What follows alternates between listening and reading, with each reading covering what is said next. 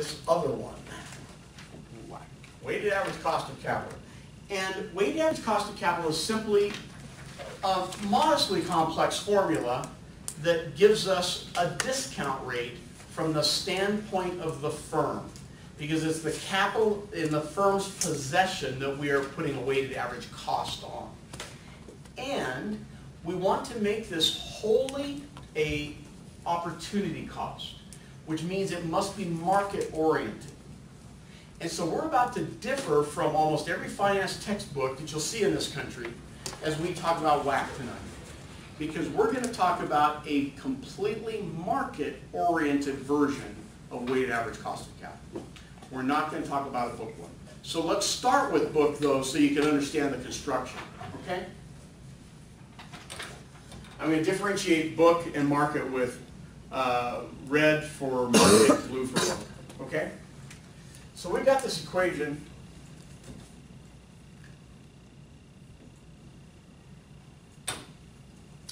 Is E divided by V, and I think we went over a little bit of that last week, did we not?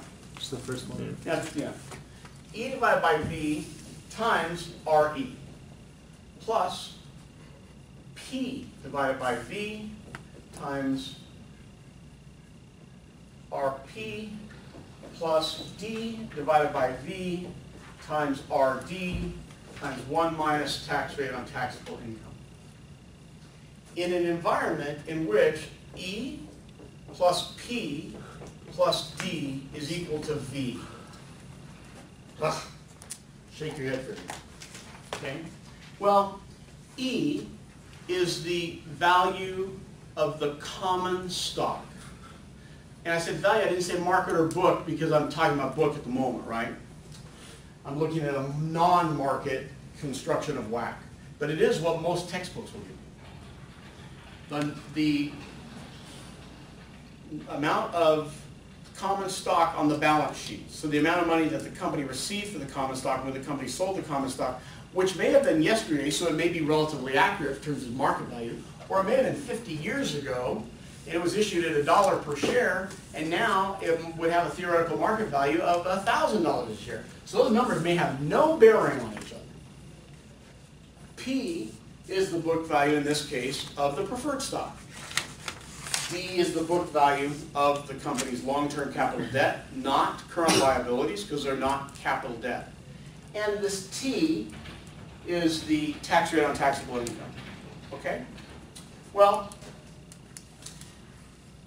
we have ways of thinking about RD, RP, and RE. And at least RE, by necessity, is an opportunity cost and a market construction. So the reason that I reject most textbook versions of WACC is because we're interacting a value that must be a market construction with a value that is not a market construction. We are putting oil and water together and expecting it to come out one or the other, not one and the other, and that's just silly. Okay? But there's a reason why most finance textbooks do that. Because to do the alternative requires more work, and we can't always assure that we get the right number. So let's look at what some of those might be. First of all, when I say E plus P plus D equals V, that then tells me that each one of these fractions is the percentage of the company's capital structure represented by common, preferred, and debt combined. Because those are the capital elements for the company. And sometimes we won't have preferred. So if we are doing a WACC equation, book or market, and the company has no preferred, well, 0 divided by V times something is just 0, it goes away. You don't even have to represent it. But if there's preferred, you got to represent it. Okay? I'm sorry. Yeah, please. Tell me what V is. V is simply the total of these three. So it means that it is the market, or it's the value, book or market, however we're looking at it, Walter, of the company's capital structure. But it's simply for this purpose, it's just the total of the three, such that we then create a number that tells us what percentage of the company's capital structure is equity, what percentage is preferred stock, what percentage is debt. That's all it is. So you add up all the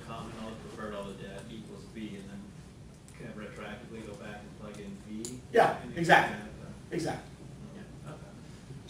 It's a little bit of reverse thinking there, right? Sure. Okay. Well, if we were thinking of this in a market construction, well, first, some textbooks go far enough to get a little bit more creative, and they'll say the market cap of the preferred or the common and the market cap of the preferred. But the book value of the debt.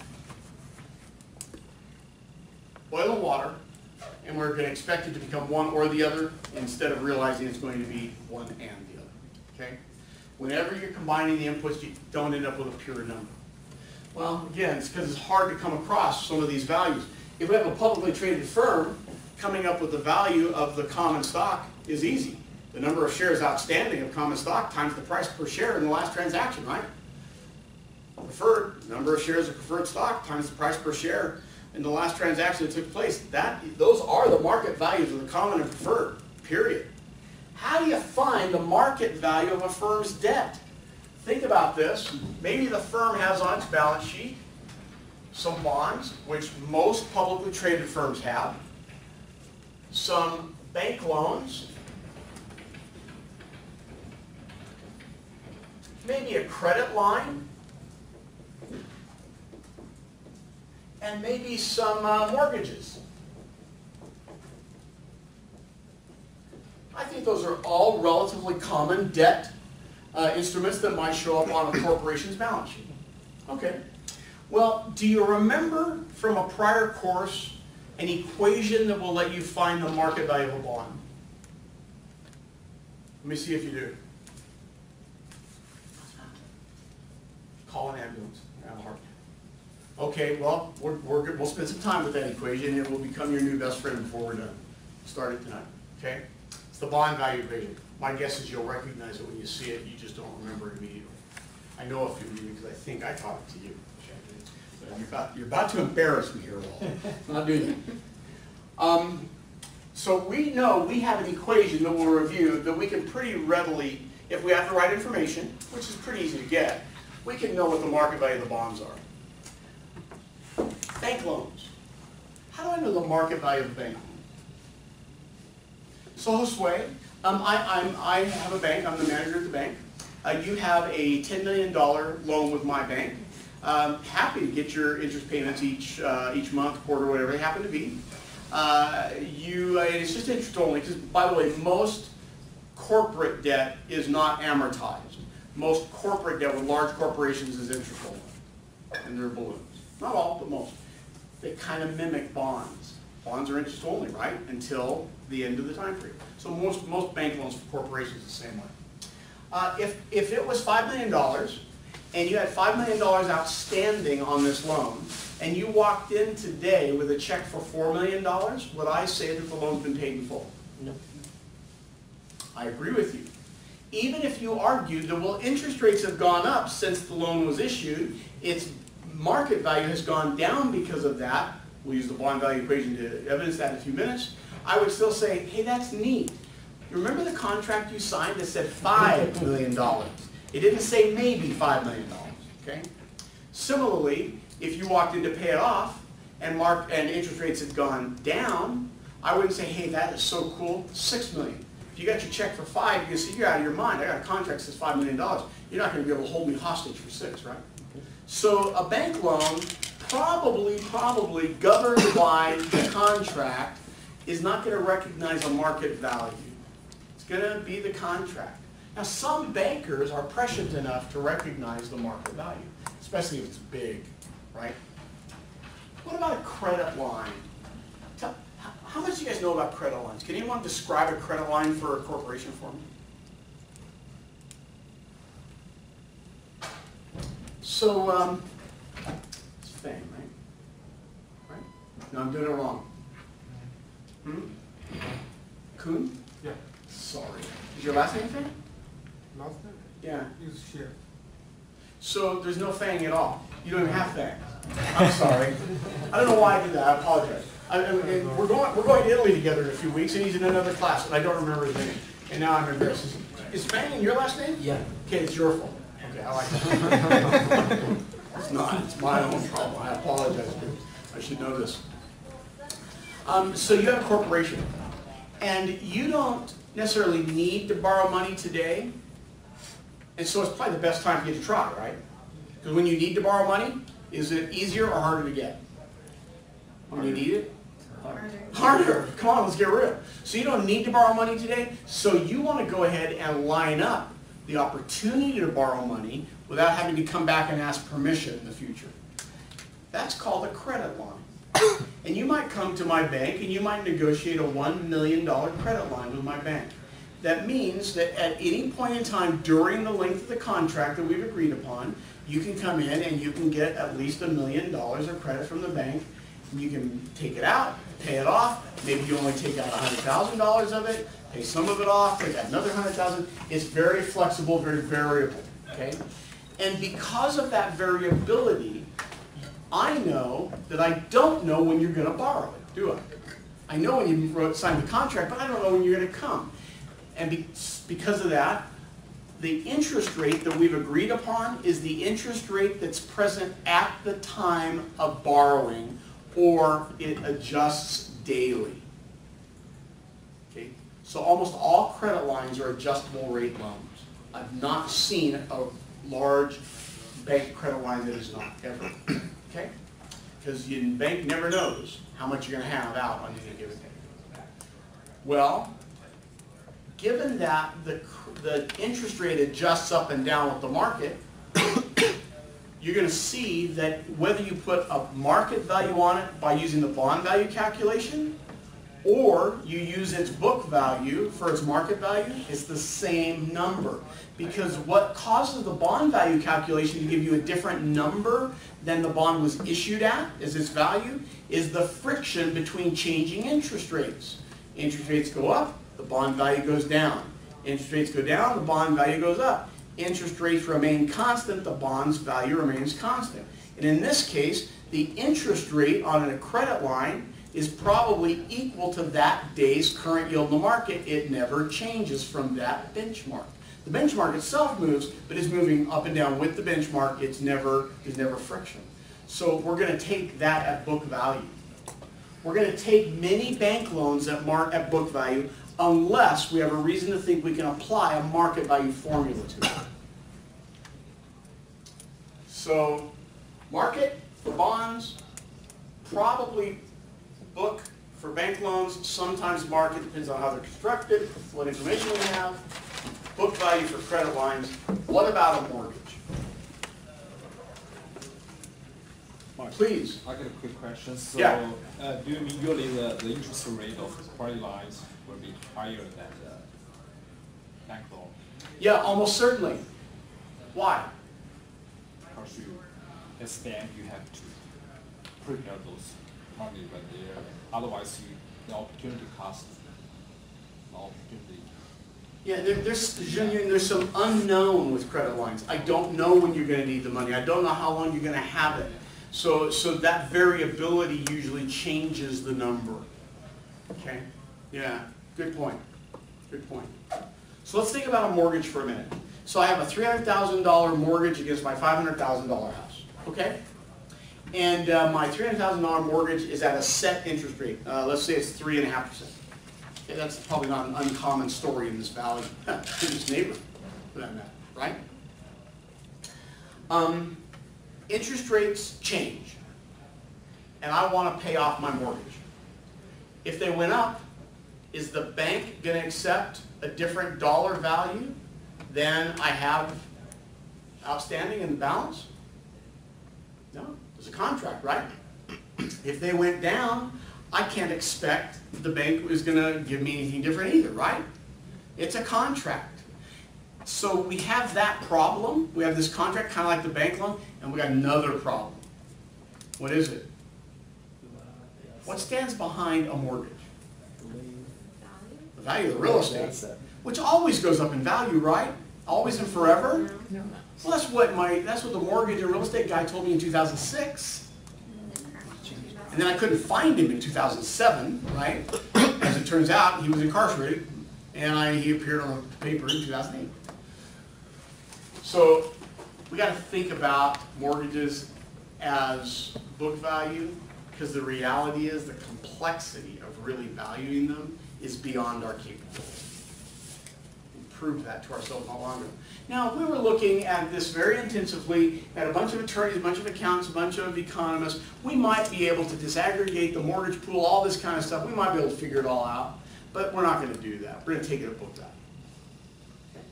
So, D, sometimes, if it's all bonds, can be given purely a market value.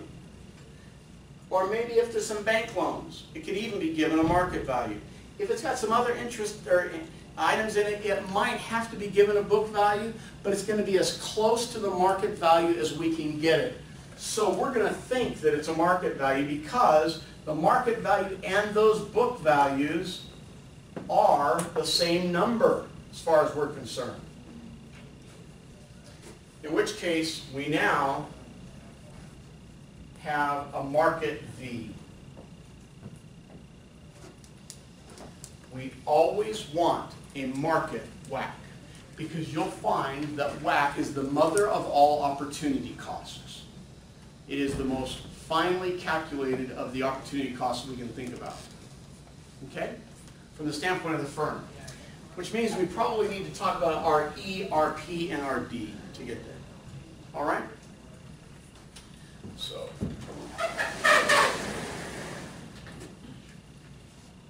RD.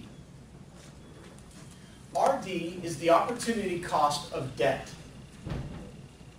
Debt capital. So, Kuhn, you took out a loan for $100,000 4 years ago. Interest rates were at 7% when you took the loan out. Okay? Today, interest rates on that same kind of loan, with your kind of credit, everything else the same as we expected it to be, today those interest rates are 6%.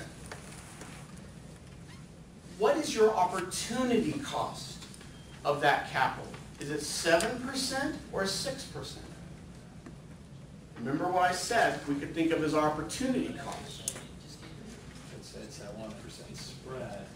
Well, that's not the cost isn't the spread. The cost is one of the two numbers. 6.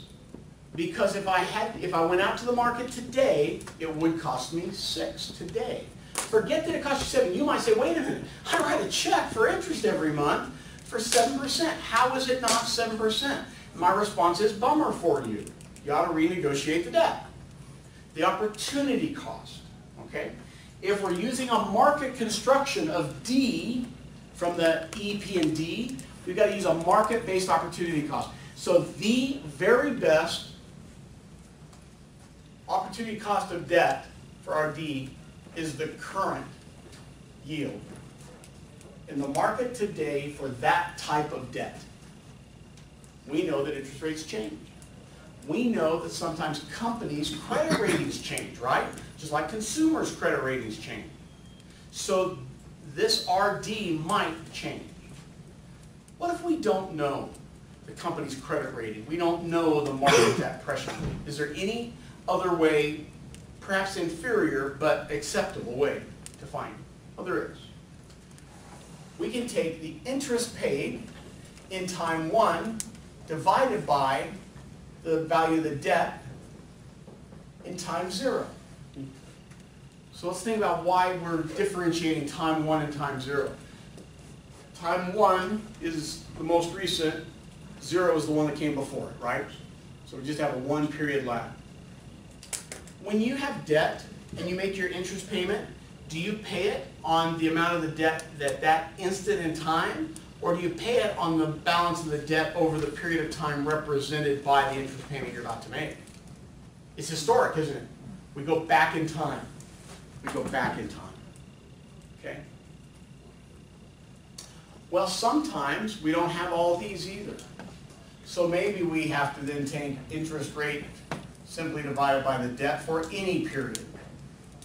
So we have best,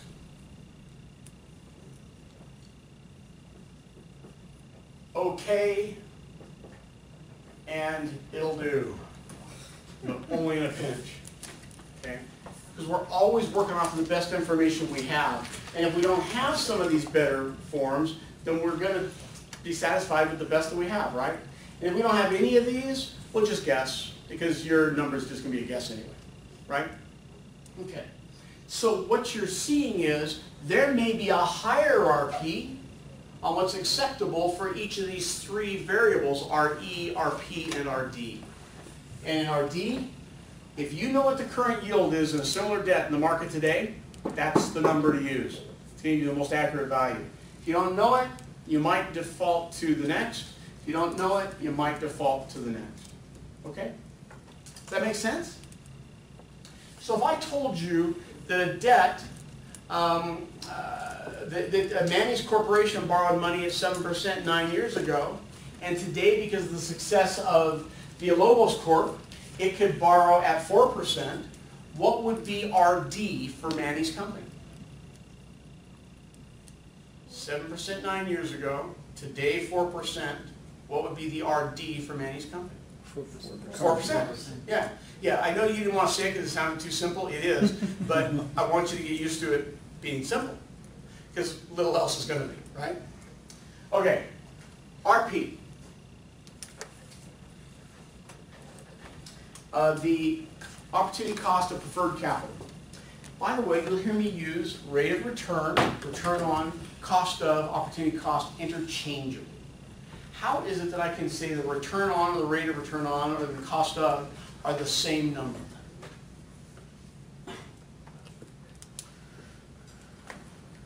Chris, you're going to loan me $1,000.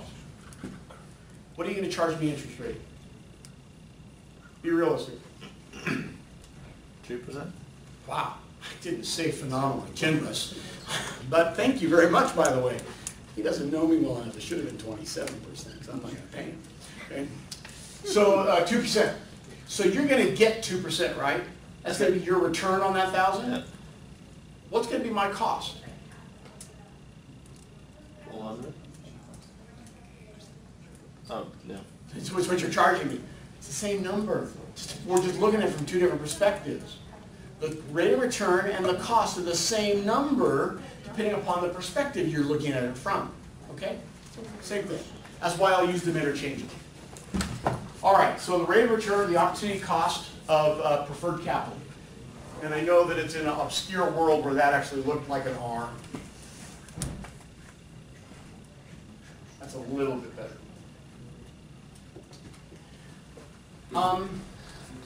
Do I have a good ability to just know what a current yield is for preferred capital? Is one preferred stock issue like another preferred stock issue, like another, like another, like another? Voting rights, conversion privileges, when it's going to be called, what it can convert to, all these things change, not to mention the changing nature of the company that was issued. There is no such thing.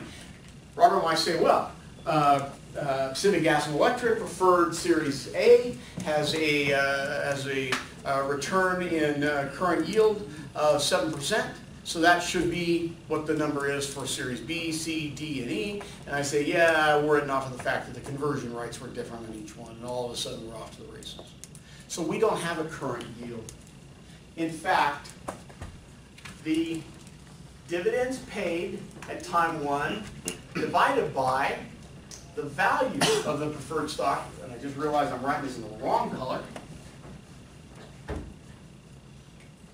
Dividends paid time one divided by the preferred value at time one. And since it's red, it's market value. And the amount that gets paid is always market value, right? You give me $1 today, it's market value today is $1. This is our preferred or our best option to find RP. Well, what if we don't know the market value of preferred? Then we'll use the dividend paid at time one, and since it's both the same, it doesn't matter, it's just at the same point. Okay, that's what that indicates. Divided by the book value of the preferred for the same time period. That's not as good, but it's okay. If you don't have this information, if we don't know the market value of the preferred, we can think of RP as being the dividends being paid divided by the the book value of the preferred. And I don't care if this is a per share dividend and a per share book value, or an aggregate dividend and an aggregate book value, it's the same percentage outcome. Does that make sense? Those are the two options. Anything else, we simply put our hand into the hat, pull out a number, and say that's good. It's a guess.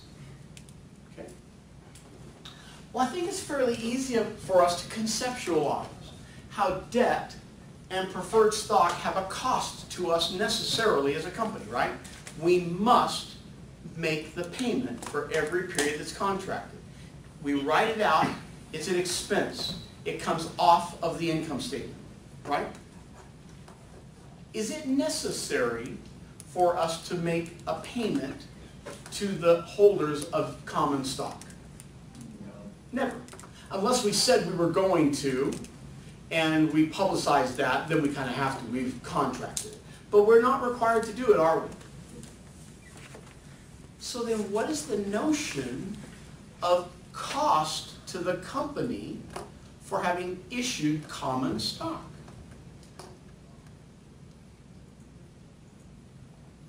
Nothing says I ever have to write out a check for it. Josue buys 1,000 shares. I'm certainly not going to pay him back. You know, he owns part of the company, right? He's going to get paid back. Well, maybe I'll buy it back. That's because you guys, the board of directors, decided we would, right? Or maybe you'll sell it. But does that affect me and the company? I'm the CEO. If he sells it to somebody else in the open market, no effect at all. How is it that we can say that the company's issuance of common stock has a cost to the company? What do you think? Get creative.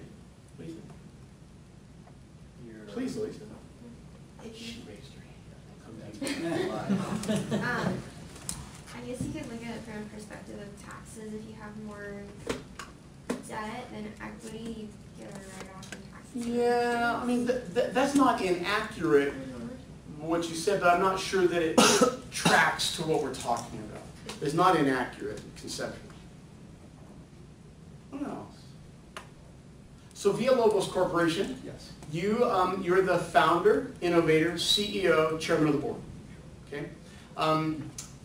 You made it happen, Maddie. You took nothing, raised some equity capital from us investors. You've made us wealthy. You've become wealthy. What would happen if you hadn't issued any of that stock to us? Innovator, creator, founder, you made it happen. Would you not have become wealthy anyway?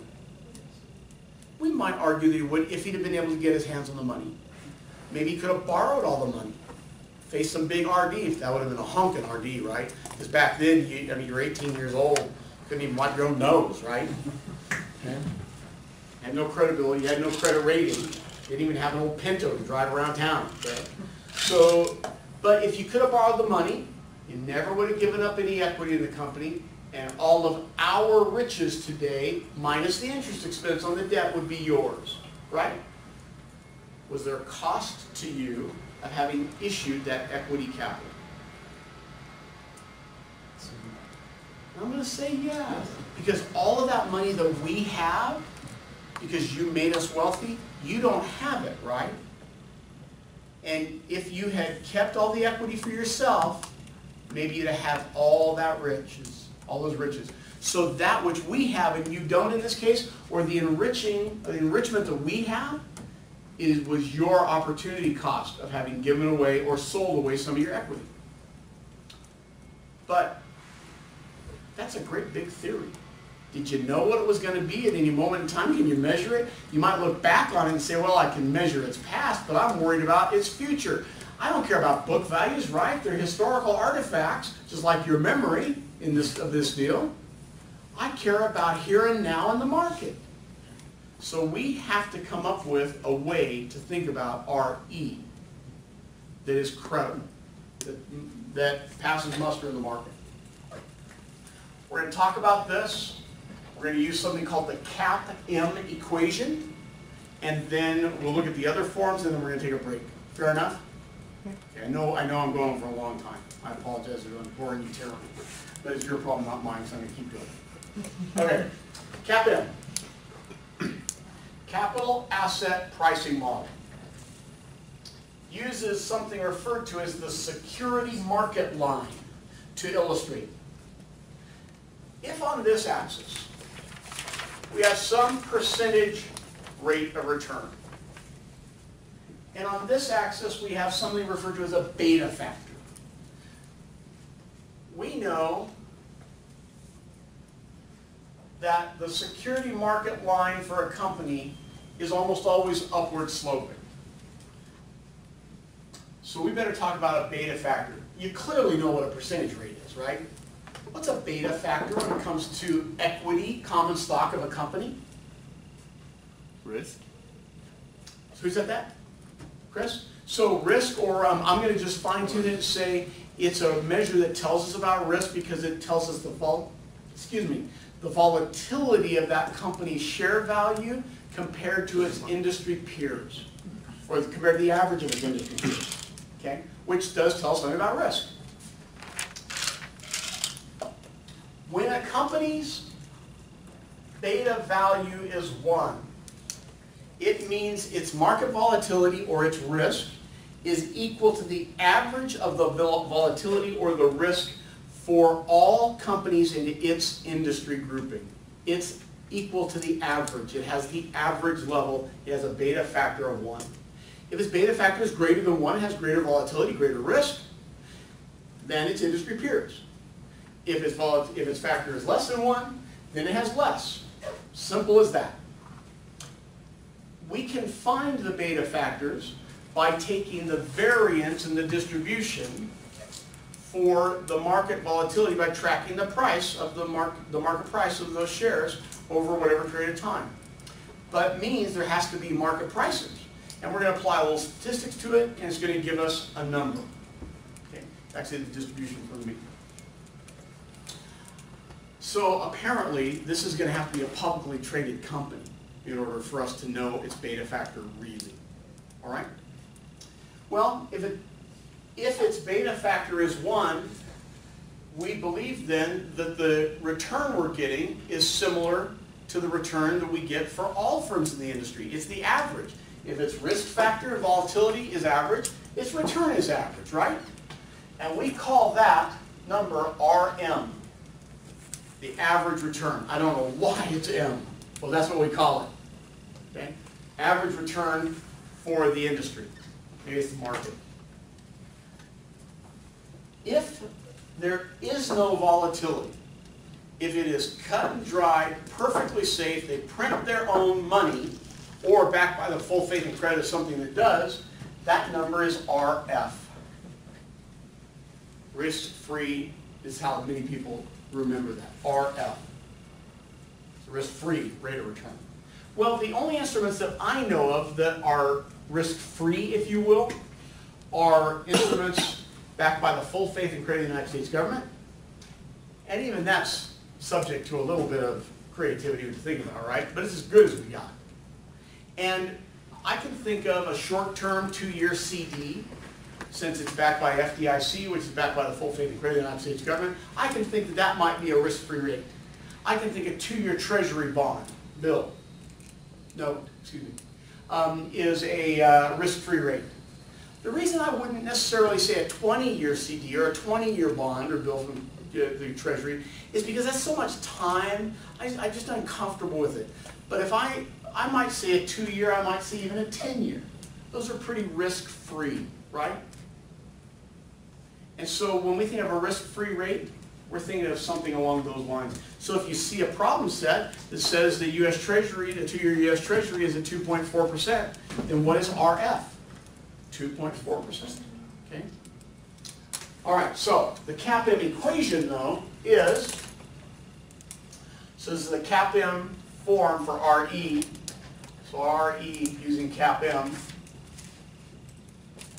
equals RF plus RM minus RF times beta. I'm going to talk about the various components of that, what they kind of infer here for a moment. Okay? This is the very best version of RE that we have. It's the most accurate, it's the preferred if you have the data. And if you don't, well, then we maybe can't use that one. Well, I have to use something subordinate to it. Let's look at this equation.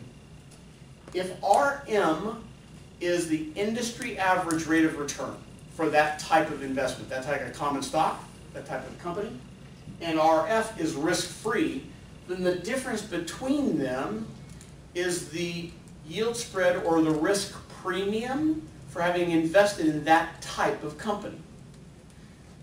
RF would be the premium for having invested, period, with no risk at all. Here, if we're investing in that type of company, in that type of market, then RM minus RF is the risk premium for investing in that type of company, that type of market. When we interact RM minus RF with B, that's the risk premium for investing in that specific company, right?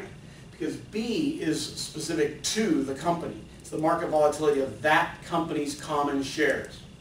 So risk premium for investing in that type of firm in the market, risk premium for investing in that particular company in the market, risk premium for investing overall. Opportunity cost of or reward, benefit of common stock. If I told you that a company had no established beta, but that its volatility level was 88% of its industry peers, what would be its beta factor? Has no established beta, but its volatility level is 88% or 12% less than its industry peers. I think it would be 88%, would it not? Yeah. So I was using a percent, because 1 is 100%. Okay? I tell you that because you're going to see a problem set at a point that uses that same kind of language.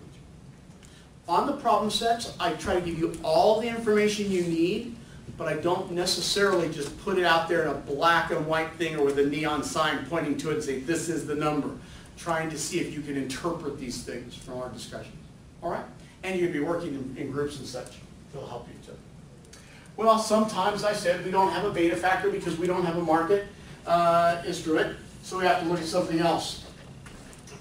You'll remember, and don't write this down yet, you'll remember that in a finance class at some point you were told the price of a common stock at time 0 was equal to the dividend that it's expected to pay next time divided by its discount rate minus its growth rate. It's called the dividend yield or the dividend growth equation. Okay? You might remember that. We'll talk later tonight about why this equation holds. All right? Well, a couple of guys out there by the name of Modigliani and Miller, I think I mentioned them to you last week, said, you know what, if this is the price of the common stock, and this is the dividend that's being issued by the common stock, and this is the growth rate of the dividend, then this R is RE. And if we know the price of the common stock, the dividend, and we have a growth, we can reverse engineer this thing such that RE is equal to the dividend divided by the price plus the rate of growth. Price here you're saying is the market price. Market price of the common stock. Okay?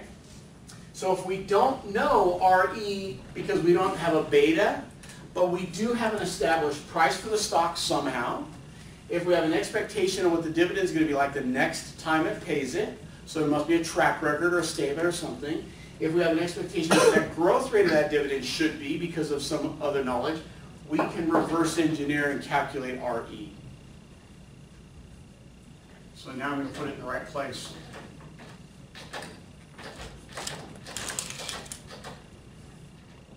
RE is equal to D1 divided by P0 plus G.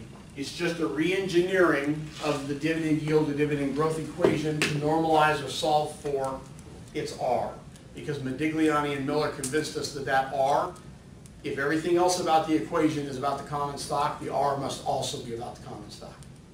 Otherwise, it doesn't make sense. But that is only assuming they actually pay dividend. If they do That's not, assuming we pay then dividend. we don't have Yeah. Part of the reason why it's not best. that. Okay. It's okay if we got it, it's better than nothing. It's not best. And sadly, as we go down the line, you tell me, there's no other credible way of thinking about RE. Unless you hold true to the thought that you're an investor in common stock, equities in the market, and you have a required rate of return of X, 9%, 4%, 32%, whatever yours is, based upon your experience and your opportunity cost of that kind of investing, you might be able to use that as RE in a pinch. But I'm telling you now, it's painful pinch. I got you with some vice grips. Okay? Yes, Walter? It seems like some companies are driving in the direction that they're substituting share repurchases in place of dividends. Yeah, we're going to talk about share repurchases, buybacks, at a point, not tonight. We're going to put them in perspective, and you're going to understand all about why that would be. And that's just a form of financial engineering that we're going to explore at another time. Is it ever appropriate to put that number as a replacement? Well, there's a dollar value. Well, I don't know that it would be. I have to think about that. You'll get back to me. Because if it's a dollar value, because what I'm concerned about is if they're doing a share repurchase of a bunch of shares, they may have to buy them back at greater than their market price, in which case this is more than 100% plus a rate of growth, which means that RE is honking. Okay, it's over 100%. And I'm not sure if I have digested that well enough to think that I believe it. Yeah. Okay, we'll think about that. Mazen? I'm just trying to figure out why would the second one would be, okay, versus the other one is best, because the other one has a risk factor, the beta, and the second is growth, and they're both seems to be estimated or guesstimated. Why would it be the risk? Not. The risk factor of beta is observed. We look at the market volatility of the company's share price over some historic period. We observed it. Now, what is guessing is that we think that its risk volatility in the future is going to be the same as its risk volatility in the past, but that's probably not a bad bet to make, right? The path dependence. Then you may have some reason to modify a little bit. That's a good point. I just think that this is more of a guess than that, because we observe this. This is purely future. Good question, though. Nobody's ever asked that. Good for you. Okay, so let's take a brief break. Let's be back in here at no later than 5 minutes till. If you're in here before that, I'm a happy guy. But no later than 5 minutes till, and then we're going to come back to the WACC equation and put all these things in. Okay? And we're actually going to do some numeric examples for a few minutes.